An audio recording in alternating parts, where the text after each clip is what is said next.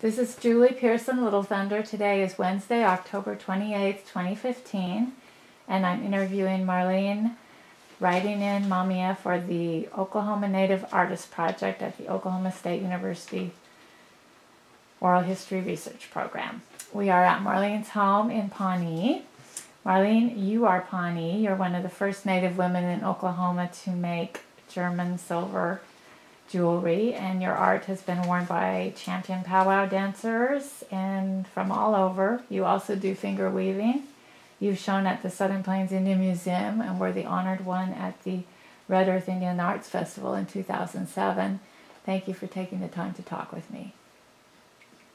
Where were you born and where did you grow up?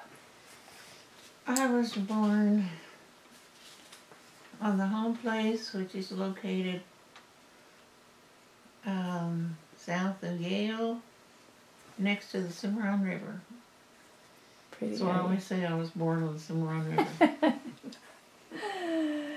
What did your mother and father do for a living?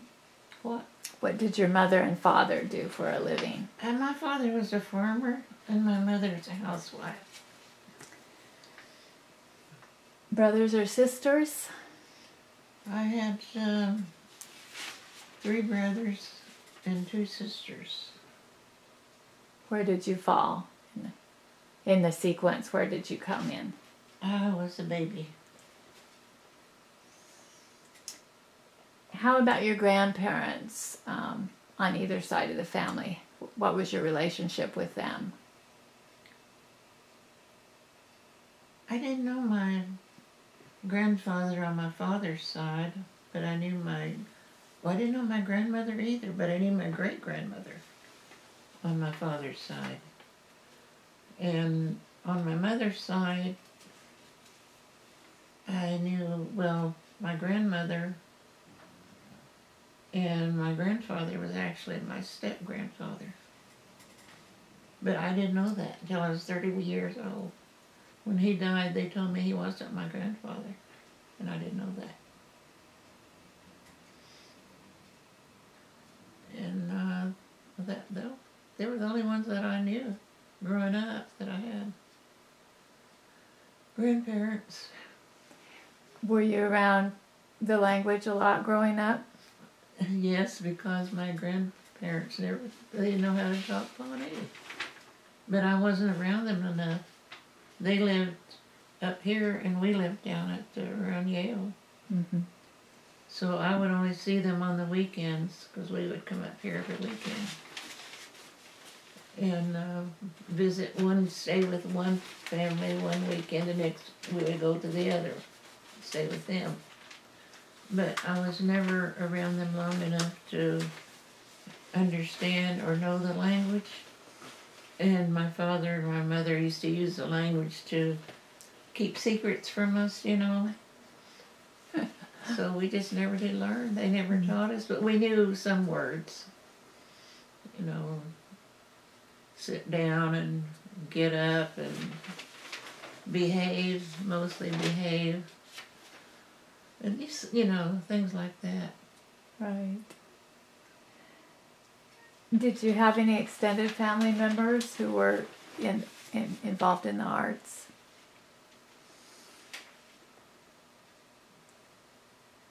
I can't remember any. Do you remember any? Do you claim Caesar? Oh. This is Donna speaking. Oh. That's okay.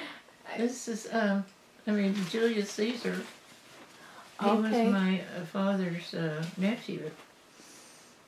And he was a fantastic silversmith, or he called it a metalsmith. Right. So So- did you see some of that work as Oh, a young yeah. girl? Mm-hmm. Uh-huh. Yeah, he was, you know, always around, and he was really friendly. And he was always giving things away that he made, and he's always giving my mother earrings. So she had some of his work. Neat. What is your first memory of seeing Native art? My first memory, I imagine it was at Chilocco when I went to school up there. Because that's the only time I was around art that I could remember. Well, going to school, you know, drawing pictures and all like that, but up there, you got to see Indian art. And so many things that I didn't know anything about. You know, other tribes. And I was in arts and crafts, and that's where I started. I started, drawing, so the teacher knew that I had the talent to draw. And that's when the first, teacher was, what's her name?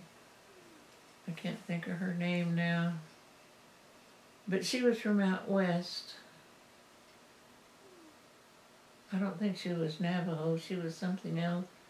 But she was a teacher up there, and she did weaving on the boards, you know, like not the loom work, but it was just a board. Yeah, and she taught me that. And then the rag weaving, we did those. And she noticed I had an aptitude for that, so she started me on the loom. And I used to weave Afghans and tablecloths, napkins, and the school would sell them. You know, they would have them there for sale for people that came in. So that's where I learned to do weaving. And then when Mrs. Wapp came, well, she taught me the finger weave. So that's where I got my start, and that's when I started. She encouraged me to paint, and I did. And that's where, it was, I think it was the president of Bacone College. He came up one year, and he went to the arts and crafts department, and he noticed what I had been doing on my artwork.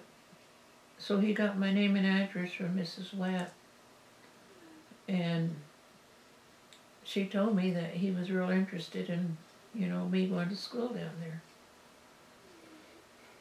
And they wrote me a letter, so I showed it to my father. And he always encouraged my artwork. He was the one that was always behind me. So that's why he sent me to Bacone. Now, when did you go to Chilocco? How old were you when you went to Chilocco? I went to Chilocco, I think it was in 47 to 49. Then I went to Bacone for 1 year. Then I started again, but then I quit. Oh. What was it like at Bacone when you got to that program? That's why I went was for the Indian art. And Dick West was the teacher. And I was just fascinated by all the Indian art. So when I got there, well, in the class, he made us all sit around and told us to draw something for him. Well, I drew a war dancer. And he walked around, he looked at everybody, and he pointed to me, and he said, "You upstairs." So I went upstairs, and then he came up and he showed me how to transfer. He wanted me to do what I was doing and to correct all the mistakes in it. Showed me how to correct the mistakes and to transfer it onto paper. So that was the start. And as I understand, he sent you upstairs because you were doing Indian art and he saw the talent. The other students were just doing some kind of regular assignment. Yeah, because I was mostly Indian. I mean, Right. everything was Indian to me. Right. I think I also read that you wanted to take jewelry making when you got I to did. Bacone. When I found out they had that program, I wanted to take it, but they wouldn't let me because they didn't let women do it. Do you remember who was teaching the jewelry making class? Dick West. Oh. But he said it was, it wasn't part of the program and that the school didn't want women taking that course. So I didn't get to take it. But I fooled him. Yes, you did. And anyway, you got encouragement from him for painting, I guess. So is that what you continued to do at Bacone? Uh-huh. That was what I did. And I don't know, he just really took an interest in me because he thought that I had the talent to do it. And then Acee Blue Eagle lived in Muskogee, and he would come out to the school. And when he heard I was Pawnee, well, he knew my parents. He had met them, and then he'd heard that a Pawnee was going to school out there. So he came out, and then first thing he told me, he said, well, I know your parents. And anyway, he helped me, both of them. Well, Dick West took art from Acee Blue Eagle. That was his teacher. So it's kind of funny. I learned from both of them. And Acee was always bringing books out for me to read, to look at, and to copy. And he would make me draw things that was in the books that pertained to Pawnee. And that way, he said, I'd have a record of everything, then I have to write down everything, So he was a big help to me. And then I did they wanted me to enter that art contest at Philbrook that year. Well, I didn't know what to paint, so Acee brought a book out, and it's about Pawnees, and he said, read this book and take a picture out of this book and paint it, draw it. Well, I didn't know what I was doing, so I latched onto this Morning Star ceremony that they had in there, and I had one little part there that I drew, and it was actually just a dance. Mm. And I finished it with they telling me how to paint and everything, and mix and paint, how to use lines, and how to, they didn't shade at all, it was flat, but there was a way you could shade using different colors, blending them kind of, and they taught me that. So they entered it into Philbrook, and it won first place in the Plains Division. Wow. So I was the youngest one to ever win there in all of the divisions, because I think I was 17. I was 16 when I painted it. Wow. And I was 17 when I entered it. My birthday was in March. I can't remember, I think it was in April was when that contest was. So anyway, after I won, I told my father about it. And he wanted to know what I painted, and I told him, and he got mad. Mm-hmm. He told me that Morning Star ceremony was not part of the Pawnees. It was Skidi. And he said, don't you ever paint anything about the Morning Star ceremony again. He said, if you want to know about Pawnees, he said, you talk to me about it, and I'll tell you. You want to know our ceremonies, the ones paths and dances? He said, you just tell me and I'll tell you, I'll show you. So I did. After that, this painting over here is the one that he did. He wanted me to draw the doctor dance. And I did that in 2 weeks, and it should have taken a lot longer than that, but I was in a hurry. So it's not actually up to my standards. I mean, it looks... It's beautiful. There are a lot of figures in there. Yeah, well, Indian art in itself was not pretty. I mean, the faces were ferocious, and they weren't good-looking people that they painted, and I don't know, the figures were a little different than what you would do nowadays. And what I do now, it'd be a whole lot different. But Indian art was just flat. So you had to go with what you had, which you could. But this one, I entered it at Philbrook, but it didn't win anything, but it took, they wanted it to go on a tour. And it was gone for a year or two, and I'd forgotten all about it. And then one day, they delivered it to the house. And I didn't know what it was until I opened it. You were back in Pawnee at that point? No, I was living in Skiatook. You were at Skiatook, okay. See, I was married and living in Skiatook. When I did this, I just went home. Okay. So that he would be there, to tell me what to do and to okay it. So did you meet your husband at Bacone? No. Okay. How did you get from Bacone to Skiatook? Well, I met my husband. Okay. And got married. Then he lived in Skiatook, so I went to Skiatook. Were you thinking at that point you wanted to continue painting? Were you? I wanted to, but then again, I didn't. I mean, I didn't have much interest in painting at that time. He was trying to farm.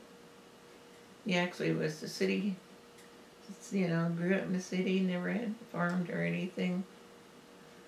And he was a veteran, and his mother had some land out there that he wanted, that had a house, so he wanted to live there and try to farm. And being a farm girl, it was right down my alley. So I helped him, and my dad gave us a tractor. So we lived there, I forgot, until his father died. And when his father died, we moved into town to take care of his mother, or to stay with her. But I didn't do any artwork. I just did little pieces.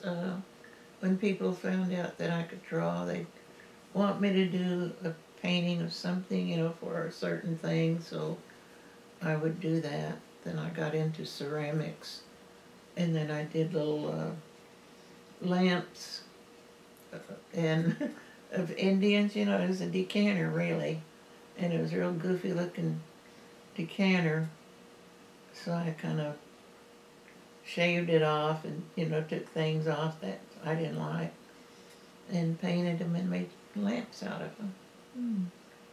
So I used to sell those, and then somebody wanted me to start painting plates, just to hang on the walls.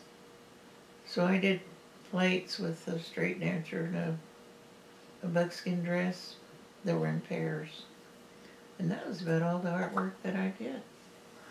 Did you sell those to individuals, or did you sell to the no, I store sold up to there? people that ordered them. Mm-hmm.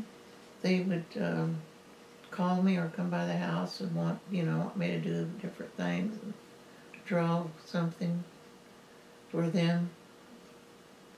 Or like that painting over there that went on the cover of a powwow book. And I had another one out, but I never did get it back.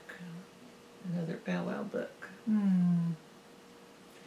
How did you get involved with Supernaws?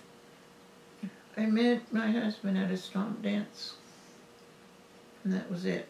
That was the beginning. You were captured. And then you went to work for the Supernaw Indian store, right? That was after my husband died. Oh, okay. Cuggy wanted to, well, actually he hired me to draw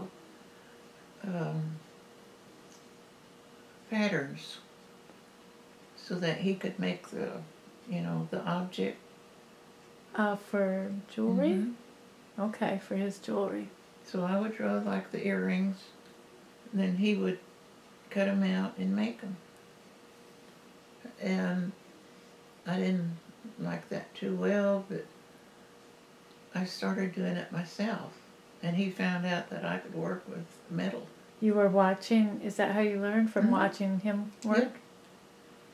Okay. And then after I started working there, well, he showed me how to use different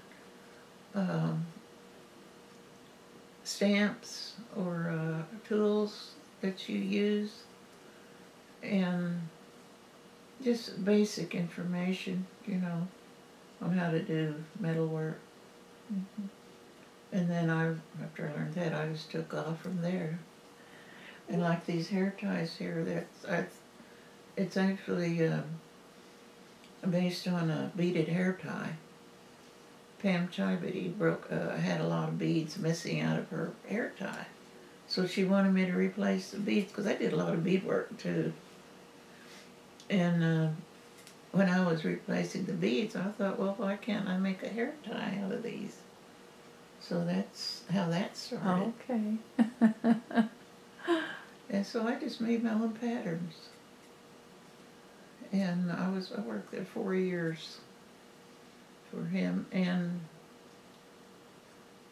then I met my second husband. And he was actually my cousin's nephew by marriage. She was married to his uncle.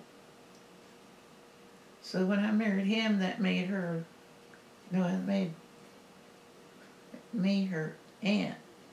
Or no, my aunt. She was my aunt. That's how Right. it was. And we were cousins. That was so crazy. But then after I married Acee, well, he was disabled. He had rheumatoid arthritis real bad. And I continued. By that time, I was working on my own. Jewelry. And he wanted to help me, and he tried, but he couldn't cut out metal, or he just didn't have it, Mm-hmm. Some people can do it, some can't. But he could finish. He did the polishing and all that to finish, whatever I made, and that really helped me. I didn't have to do all the hard work. It's real time consuming, isn't it? Yeah. So were you selling mainly at powwows then Mhm. at that point? Okay. yeah, and then we were invited to different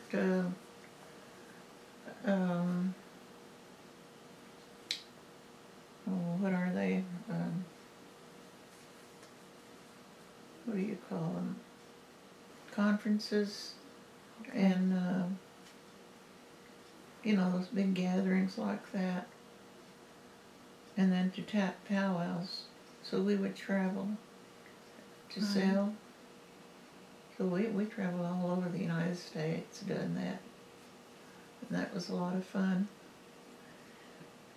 What was one of your most exciting travel adventures? Where was what? What was one of your most exciting travel adventures? Maybe out of state travel. Gosh, I can't remember.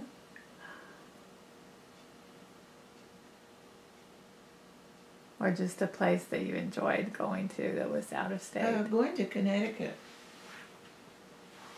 and seeing that river, I can't remember the name of it. To me, that was the biggest river I'd ever seen. And we crossed it going into White Plains, New York. And we were both afraid to go into New York City. You know, all the traffic and everything. So we bypassed that and went around to White Plains, then cut across to go to Connecticut.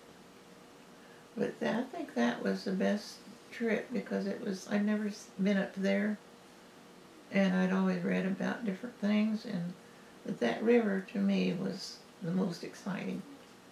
It was so big compared to the rivers that I'd seen. Mm. And being born on a river, next to the river rather. So, in terms of when you were first starting to show your work, and you started off right away with German silver, is that right? Mm-hmm. Do you want to explain the difference between German silver and some of the other metals, regular silver? The difference, well, German silver is actually nickel silver. And I don't know why they call it German silver outside of when they first start bringing it over. It came from Germany.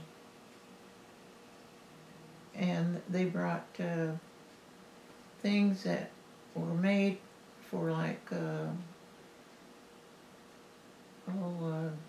uniforms, you know, the buttons and gorgets and all of those. And it fascinated the Indians, and they wanted it. So they got to trading. They found out, the white people found out that the Indians wanted that, so that was a good trade product. They would take all the silver that, you know, they got from England and carry it with them, and the Indians would trade for it.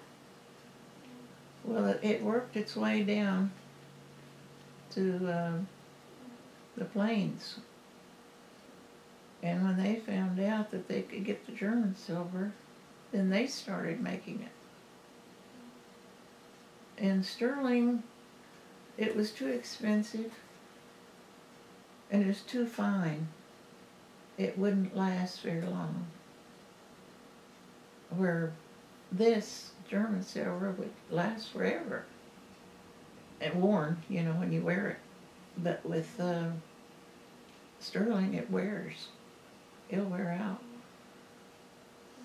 And you explained that some of the Navajo jewelers that you would show around had an attitude towards German silver. Oh, they didn't like German silver.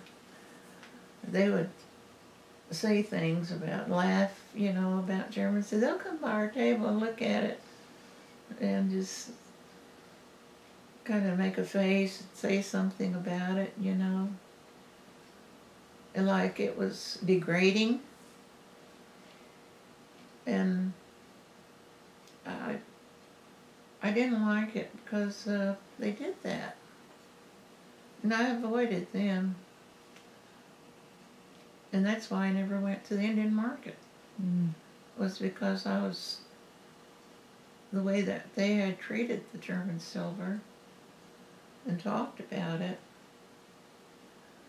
So I just figured they didn't want it there, and so I never tried to go, and I was invited to go there. And I just wouldn't do it because of that. And the one thing, I'm a traditionalist, so I stuck with it because I'm a Plains tribe.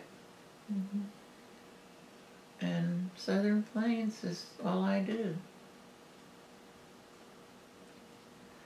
And I think sterling and turquoise should be, you know, that belongs to them, so that's their type of work. I respect it, and I always wish that they could respect the Plains. But little did they know that they took a lot of our Plains patterns, because the conchos actually came from the Plains, and different other, you know, articles. They're there were planes what we wore, Mm-hmm. and they would copy them. And I think they're well known for copying anyway. You mentioned that you enjoy, you mostly sold to dancers, and I was wondering, how is the it's a different kind of satisfaction maybe than selling to people who aren't dancers. Can you talk about that a bit? Well, it didn't matter. If he wanted to wear, what I made, that was good. I've had people come by and say they inherited stuff, and they were very proud of it. And it just, whoever wanted to buy what I made, it was good. I was glad. But I actually made objects for dancers. And a lot of times, these little ones would come up and they'd be beginning dancing. And I knew their parents didn't have a whole lot of money to dress them. So I would give them, little things to help them along. Mm. And they would be real happy. Just little kids, just a pair of earrings, something like that, or armbands. And that's what I made. And to me it was usable. And I see it now, to this day, I see people wearing them, the articles that I made. They're still using them. Just like Julius Caesar's work. Anybody that has his work should be very proud of it. Because he made it and it's been handed down all these years. And that's what my husband used to say. He said, this is going to last forever. Long after you're gone. He said, your jewelry's going to be around, it's going to be used. And that's good. Mm-hmm. What do you think distinguished your work from maybe other people who made things in German silver? What? What made your work a little bit different, your German silver work, from maybe another jeweler that was working in German silver?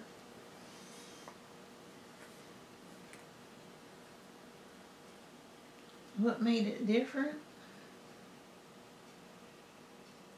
Were there for certain one thing, I made my own patterns. I never copied because I could draw and make my own patterns, and I've seen a lot of my patterns being used by other people. after you came up with them? But that's to be expected. Did you enter any competitions with your jewelry? Yeah. What's an important award that you got early on? One that you're proud of? Oh, probably Red Earth. I've won there several times. And then the honored one, that was the biggest one. That is really special. What was that like when you found out about it? Well, when they called me, they asked me if I was sitting down. I was working, and I told them, yes, I'm sitting down. And she said, well, you are, picked to be the honored one. And it didn't quite, I thought she was kidding. I thought, somebody's joking. And I just laughed. And she said, no, it's really, you really are. I said, you're kidding. No. And then it dawned on me it really was, and I just couldn't believe it. Me. I knew I was old enough. Not like Merlin.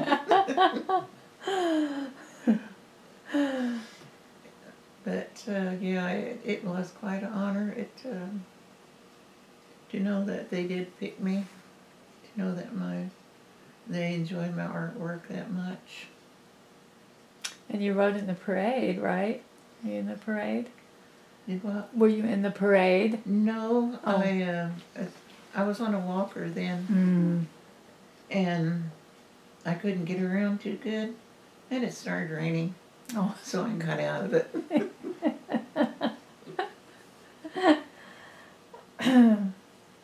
How did you figure out how to price your work? Actually, my work was underpriced according to everybody. They said I was cheap. Because they would say, oh, so-and-so's got this and they're, that much higher. And I never tried to put a big price on anything because I was selling to the Indians. And I knew they didn't have a whole lot of money. So I tried to keep it down to where people could afford it.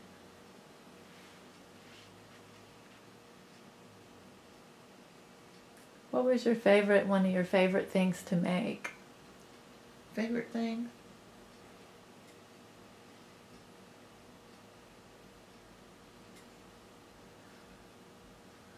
I don't know that Or maybe a difficult thing to make with the German difficult one is what I was thinking. Gorgets. They were kind of fascinating to make. They were big. Yes. And you had to figure out all your stamping, how to get it in, what pattern, how you could get your pattern worked in. And it was kind of mind-boggling at times, but I managed. They really show it, yeah. Yeah, and what is his name? He's a collector.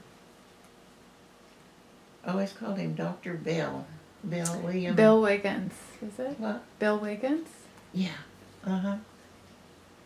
He's got this scrapbook full of everything he's collected through the years, and he's got like 4 full pages of my artwork in there of things that he's bought from me, and I was surprised when he showed it to me that he had that many things. I knew he was collecting, but I didn't know he collected that much. And I know as soon as he'd come in, he'd come to the table and pick out the best thing I had, the newest thing, then he'd buy it. I was going to ask you what were some of the pieces that you won on. Was a gorget one of them, or? One was a cross. It was a large cross, to be worn, a man dancer. And it was cut out, a lot of cut out. It had on the 4 sides, there was cut out, water birds were cut out on each end. And I forgot what was in the middle. But that one was, I think, to me, it was the best thing I made. That was at Red Earth, wasn't it? Yes, I think I remember that piece. Yeah. It was beautiful.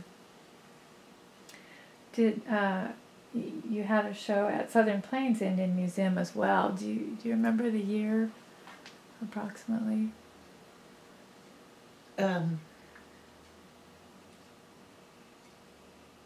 2000 and 2001. Okay.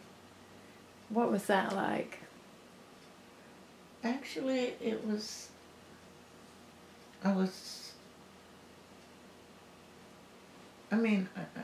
wanted to go, but my husband was in a hospital at that time. And so I was staying up to Plum City with him. And I didn't want to go, but he talked me into going. He said, you have to go, you have to be there. And so I went reluctantly. And it was good, but I was so worried about him that, I couldn't enjoy it, really. I wanted him there with me. And then, But I was so glad when my niece and her mother showed up. You remember that? At Red Earth? No, at Southern Plains. Oh, in the yeah. dark. Yeah, Yeah. at Southern I remember Plains. that. Then we all went to the hospital afterwards to see him. They stopped by to see him. And friends of mine had wired flowers. So they boxed him up and we took him up there to him. Oh. But it was a good show. A lot of people came, a lot of people bought. And they said that was the most productive show they'd had. Is that right? The best sales. Mhm. Best sales show. Yes, he sounds like he was such a good supporter Yeah. of your work. Was he sort of the salesperson at the booth too? He was. I used to say I was production and he was sales. But you had to know him to know that he could sell. I seen a woman, she was standing way back, all hunched up and just real shy. And he kept telling her, come to the table and look at our, what we've got. And he kept talking to her and she came to the table and he talked to her and it just seemed like she blossomed. She started laughing and she straightened up and I could see the difference, just with him talking to her like he did. So you just saw how that young woman just blossomed. Yes, it was really something to see. That's the kind of person he was. Mm. He had make friends with anybody, talk to anybody, and I don't know. Everybody liked him. He was just a person like that. You couldn't dislike him.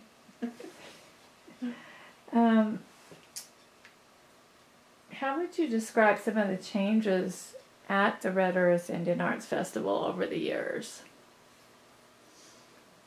How the changes were at Red Earth during the years? Mm-hmm. Well, it started falling off. The dancers, people quit coming because you had to pay to get in, and all they did was contests. They couldn't dance. So the people didn't come. It was just people that wanted to buy.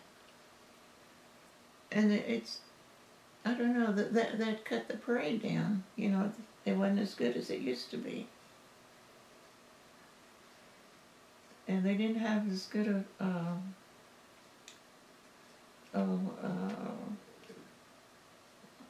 advertising. Mm-hmm. It wasn't advertised like it had been. Things just start changing. People start dropping out. Mm-hmm. Might say some of the ones that could make a good show somewhere else, they wouldn't come back to Red Earth. But all those locals were always there. How about just in general on the native art scene? What were some of the changes from like the 70s through the 80s? Because you were already selling in the 70s and traveling quite a bit. 70s to the 80s? Mm-hmm. Sure, that was some of the good years. There probably weren't a lot of people doing your work. Oh, you mean my type of work? Mm-hmm. Well, there was Bruce. Mm-hmm. And I think we were the only two that did German silver. The rest were all sterling and turquoise. It was just loaded with people from, Arizona and New Mexico. They had all that turquoise and all that stuff. They were coming out this way and hitting a lot of the shows. More and more. Right. How about changes in the native art scene from the 80s to the 90s? Just the whole art scene in general. was basically like the others, except it did start falling off. Seems like it. I don't know. There was so many good years. You know, I can't remember. I can't place the actual dates. Right, right. And as far as I was concerned, they were good years. But there was, you could tell a difference in the people. There wasn't as big a crowds as there used to be. And like I said, the dance part kept falling off. Mm-hmm. And that was a lot of your audience. Yeah. Some of your audience there. But we didn't suffer for it because we sold just as much. And it was funny because this woman came by and she looked at everything and she says, "Is this sterling?" "No, it's German silver or nickel silver." "Oh." Well, she put it down and wandered off, you know. And then before the show was over, she came back. And she bought 3, 4 articles, you know. She said, "They're selling them like this over there. They're not as good." But she said, "They want a big price for them." And I said, "Well, that's sterling. You'd pay more." She said, "I don't care. Yours is better looking." She said, "And I'll buy this. It's cheaper." So we sold. You helped start a Pawnee Artists Association or Pawnee Arts Association? Yeah, we had so many Pawnee artists that there was a banker and Bremen Hawk, who was an outstanding artist, and Cecil Stern, and he's Pawnee, businessman, and Everett Berry was a banker, so they were all friends, and they're the ones that were backing it. They got it started. It was one of them's idea, and they just run with it. So they had a meeting and invited everybody to go out, you know, to come out. So we went out to it, and a lot of us went to it, and that's how it started. Then we'd have meetings out to the roundhouse, and several times the roundhouse was closed, so we'd have the meetings outside the roundhouse. But then we formed, and people started joining. And the purpose of the Pawnee Arts was to get all the artists, and we were going to teach the younger ones. We weren't getting paid for it or anything. So we all had certain things we were going to teach. Like Brummett came in and he taught charcoal, and he was going to teach acting, give acting lessons. And I don't think anybody got into oils. And then I was down for jewelry making and yarn work. And somebody else made ribbon work, shawls, you know, just different things that they made that they could teach younger ones or anyone that wanted to learn. And that's how the Pawnee Arts formed, and we did really good. It's surprising, but we had good backers. So you had several workshops that, did you then do a metal workshop? Do what? Did you do a workshop in jewelry making, and did you give one through the Pawnee Artists Association? Did you do the workshop in jewelry that you talked about? Did I do the artwork? The workshop. Oh, yeah. Was that your first workshop that you'd ever done? Yeah. How did it go? Yeah, it went good. What did you learn? You learned moccasin making, wasn't it? Yeah, we did some moccasin making, and This is we Donna. did ribbon work. Ribbon work. And I think Buddy Lunchey, didn't he teach something too?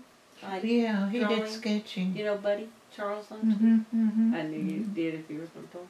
Oh, this is Donna. Did you have a mixture of adults and younger people in your Yes. class? Anybody. Uh-huh. Anybody that wanted to learn. That's wonderful. We had a program from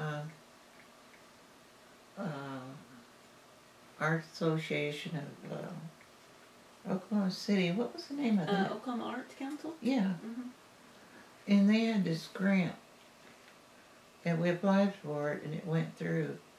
It concerned a master artist and they would teach one person. So I was a master artist and we had Willie Beard was the one that I was to teach. And I mean, he picked it up and nothing flat. He was really good. Oh, It didn't great. take long. But he was like that. He was really gifted. He was an alcoholic, so you couldn't depend on him. Mm. But all during the time that he was doing this, he was steady Mm-hmm. because he was interested in it. I remember that grant. And then he did everything that he was supposed to do. And when it was over, he could do real good work. But he had a talent. So that we did that. But that was the only time. The Pawnee Arts was kind of, after that I quit. Mm. I was a president for about 3 terms and Oh. he was president the last time, then he just got off, you know, and didn't come back. So I had to take over because I was vice. So I stayed with it that year, but that was the last year. The next year I didn't want to have that responsibility. And then the woman that got in there, she was brainless as far as artwork. So I just quit the organization because of her. Is it still around today or? No. Okay.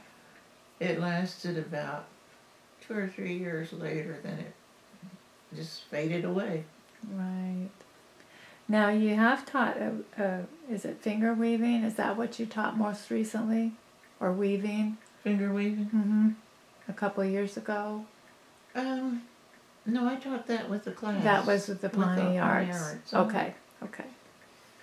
And I've been trying to teach my nieces, but they haven't caught on yet. We're going to try again here. Mine was way too loose. So let's talk about your technique just a little bit more. When you order your German silver to work with, how does it come? What form does it come in? Well, you can order A up sheet? to 36 inches by 12.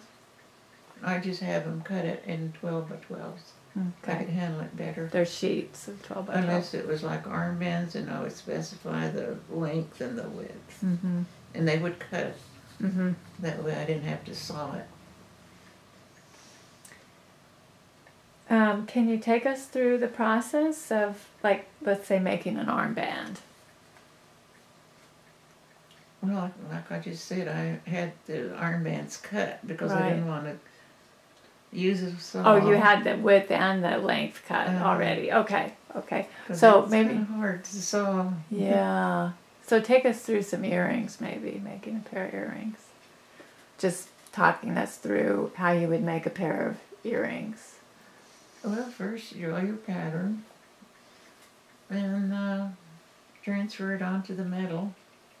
And I used to scratch it in Okay. because with carbon or anything else, it would, you know, smear and you'd lose your pattern. So after I transferred the pattern, I would scratch it on and then saw it with a jeweler's saw and cut it out. Then you file it, get all the rough edges, get it straight, and bevel it. And then you would stamp it.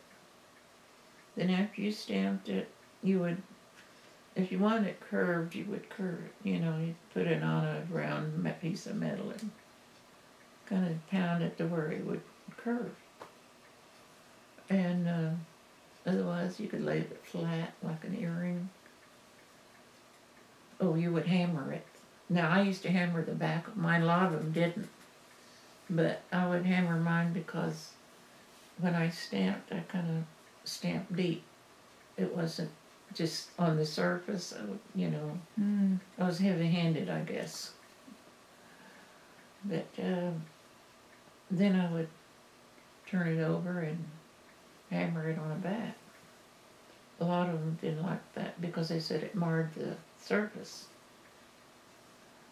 But after you buff it, it takes any marks out or anything. It takes the scratches out. And then you buff it and that's it. Did you ever use stones with your in combination? Yeah. What did you like in terms It of would stones? be black onyx. I worked mostly in black onyx. That looks good with the... We'll look at a piece here. Or a red, what was it, Carmelite? I forgot the names of the stones now, it's been so long. But it would be a red stone, it wouldn't be onyx. It'd be I mean, it wouldn't be,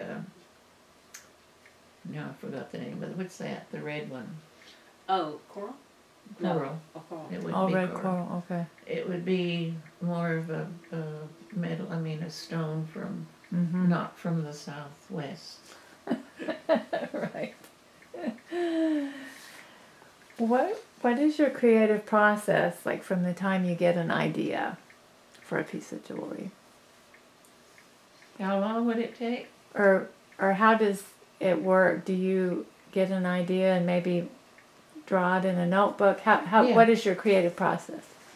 Yeah, I would draw it in a notebook. I've got notebooks around here with all patterns, you know, drawn out. And then I would be drawing up here, you know, late at night or something if I was watching TV, and then I'd go back there and transfer it and get it all straightened out the way I wanted it. Then I would work on it. So it was always just a hit and miss.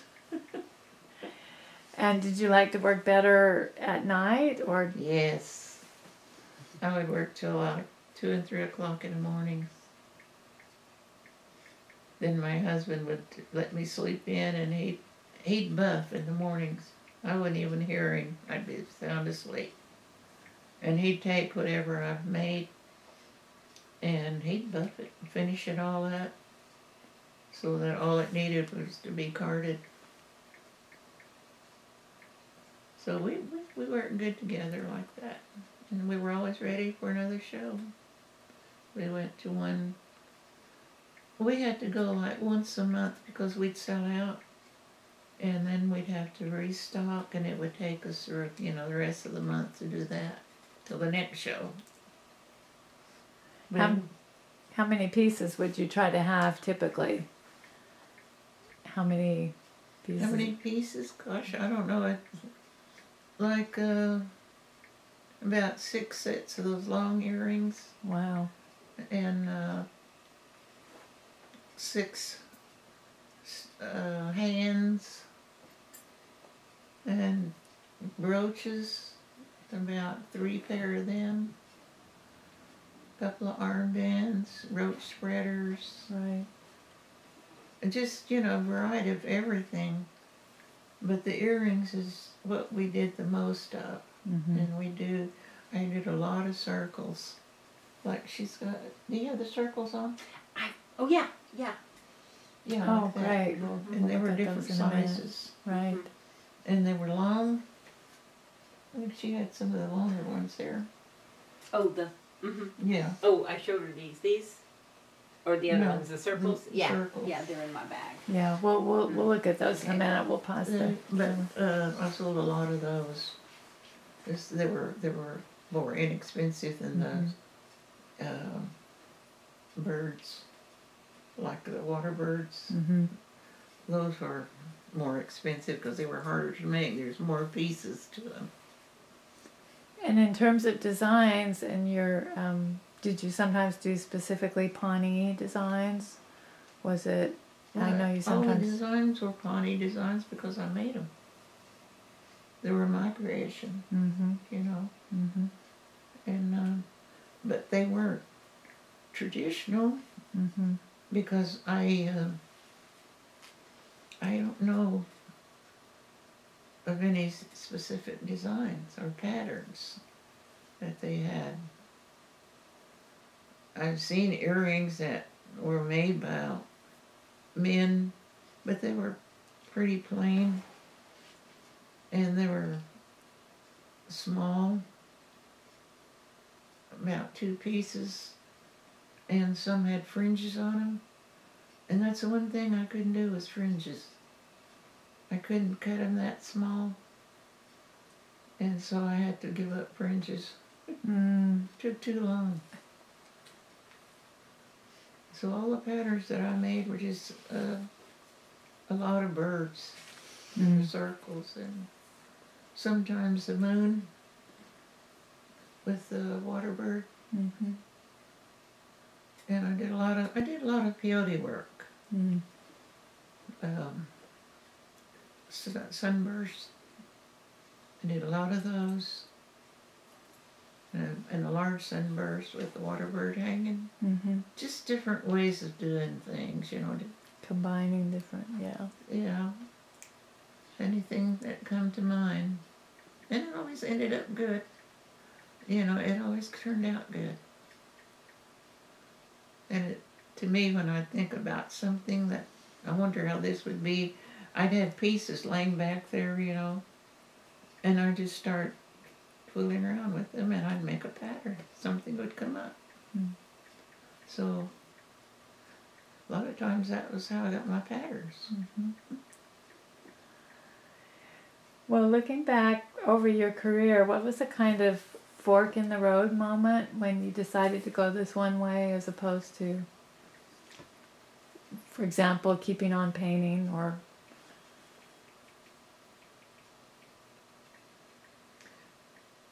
When was it? Yeah, what was a kind of fork in the road moment? Like what I was doing and decided to do something else? Yeah, when you really took this path. Well, it was it was when I was working for Cuddy.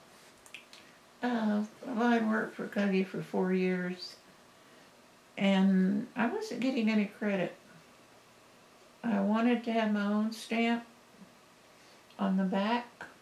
I wanted RI on there, and I asked him why not, and he said, well, the Supernaw is on there. And I said, but that's not what I want. I want RI, my stamp. Oh, well, we can't do that. So they left it at Supernaw. They wouldn't change it, and I really didn't like that. So there was a rift starting, you know, and he was getting tired of my work, I guess, and vice versa, you know. And anyway, that's when I met Acee, and we were going to get married, and I was ready to quit. And one day he came in there and he just told me he was going to terminate me. And I was okay, because we weren't working too good together, you know. But I noticed when I went in that day, I knew this was coming. When I went in that day, I used to keep all my patterns. He had a copier, a big copier. And whatever I made, I would go in there and copy it. So I'd have my, you know, different patterns, and I could draw from that. If I wanted to make something like it, I could look at that and do it. So that's the reason why I copied those. And the night before, I don't know why I did it, but I took all my good patterns.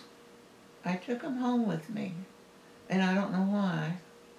But that next morning was when he said I was terminated. He had to let me go. Things weren't working out. He had a store in Tulsa, and he had one in Skytooth, and one in Anadarko, and he had to close one. So he's going to close the one in Tulsa. And anyway, I noticed that morning all my patterns were gone. All the folders were gone, and I knew right then, something's going to happen today. And so he told me that, so which is okay, because I wanted to quit anyway. So we ended good friends. Former nephew-in-law. But that's when you launched into your and work full time. That's when Acee and I got married. And I had been working at home doing, little things, but that's what got him mad, because he found out I was working, but he thought I was doing it during his hours, and I was doing it at home, and I had my own tools, because I bought them from him at the store.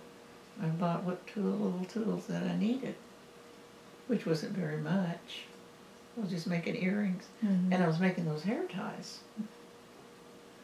So, anyway, I got married, so that's when we started making the jewelry.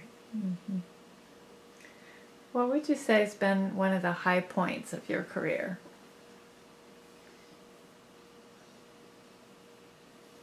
The high points.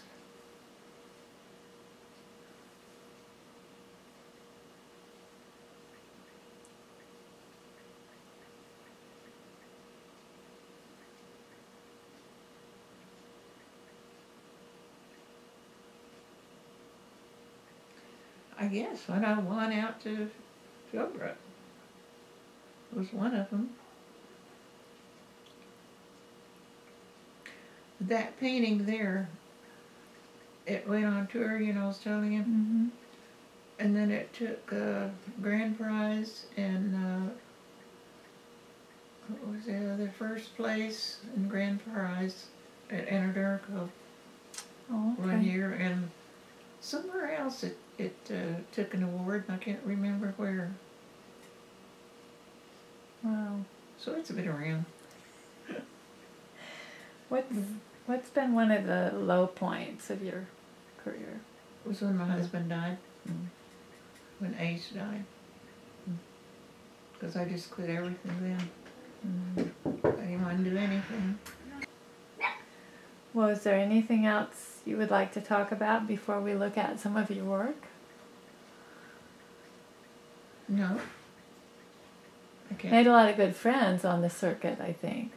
What? You probably made a lot of good friends, artist friends on the circuit. Oh, yes.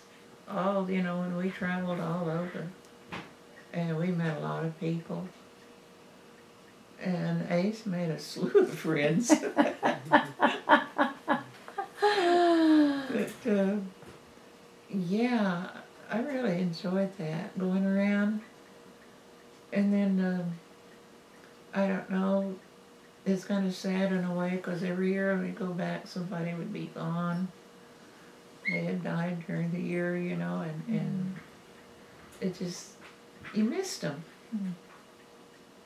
So I really don't know how many's left, because I'm 82 now, so I don't know how many's lasted.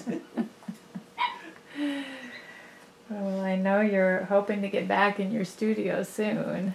I hope so, as soon as I could get back there. We have great plans. I mean, Donna has great plans. I do. Yeah, I want to go to Cherokee Art Festival. Do the Cherokee Art Festival again. Yeah, for another one. All right, well, we're going to pause a minute and look at some of your work.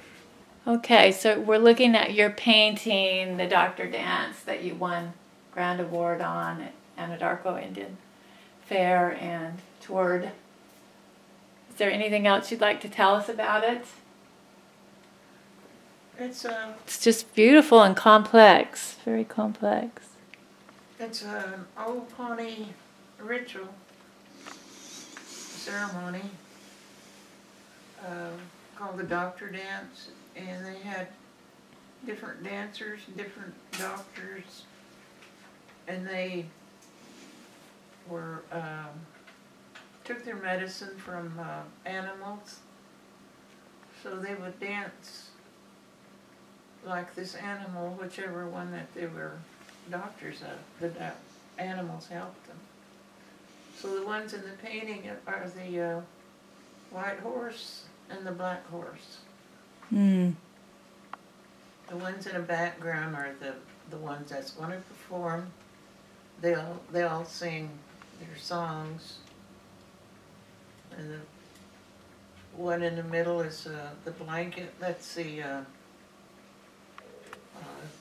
altar part. Mm-hmm. And the people, they sit in the back. The women sit in the back. The men sit in front. And that's just kind of a, I don't know, kind of a childish version of what a mud lodge would look like in the center, inside. There's four, actually, they're bigger than that. This is just kind of a half. And there's the fireplace in the center. That's really neat. Okay, Marlene, you want to tell us again about this painting? It was painted for the cover of a Quapaw powwow book. Okay. And I forgot which year. It's And it's just a two-step. right, And it's just a flat, right. two-dimensional work. That's a traditional Indian artwork, Right. which they don't do anymore. Really nice. Okay, and these were the hair ties you were telling us about. Kind of initially inspired when you were asked to repair some beaded hair ties. Mm-hmm. They're just beautiful. You can tell they just hang beautifully. Must hang beautifully. And these belong to your niece, Donna. Mm-hmm.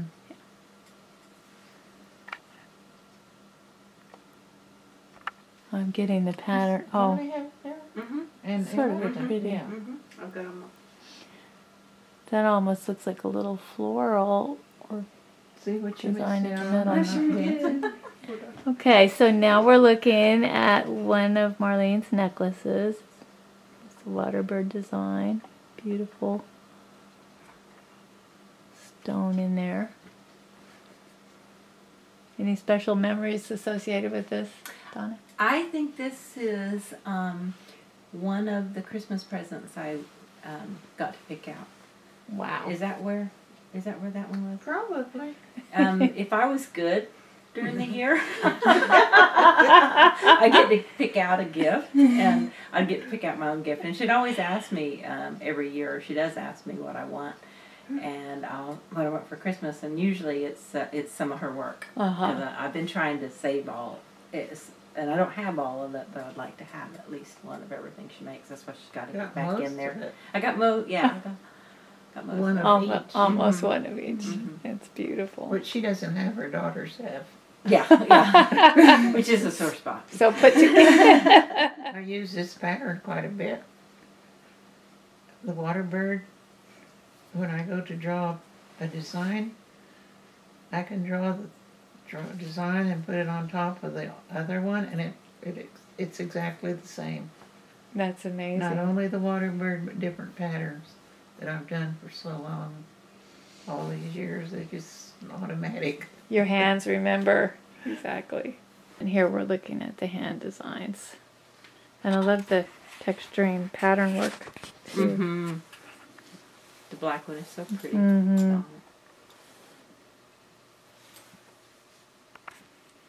Two more different earrings.